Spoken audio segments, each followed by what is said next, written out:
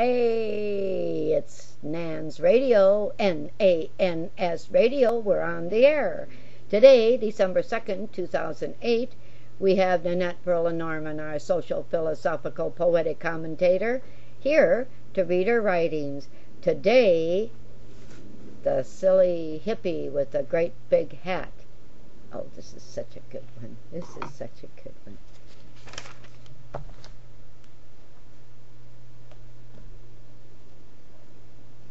I am what I am, whatever that is, and you are you.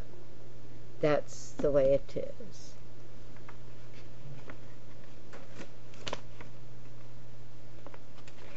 Oh, darn. There we go. The silly hippie with the great big hat. There he was, right in my life, showing me wounds from all of his strife.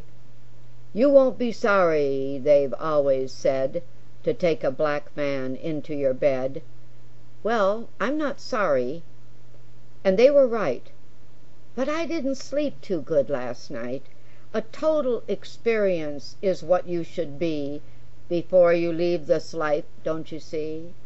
Not getting involved was where I debated. He opened my head, and then we related. He was kind and good, but what a price I had to pay to hear something nice. You see, he was ready to tell me all I do wrong, and wouldn't listen to my beautiful song. It seems that doing my own thing was still the sort of thing that I shouldn't be doing. He thought I'd do better if I did what he said. Now, he was a gorgeous bronze, and he was good in bed, but what he wanted was for me to be something that really was not me. But I did listen about my yak. Seems that street slang doesn't fit with my act.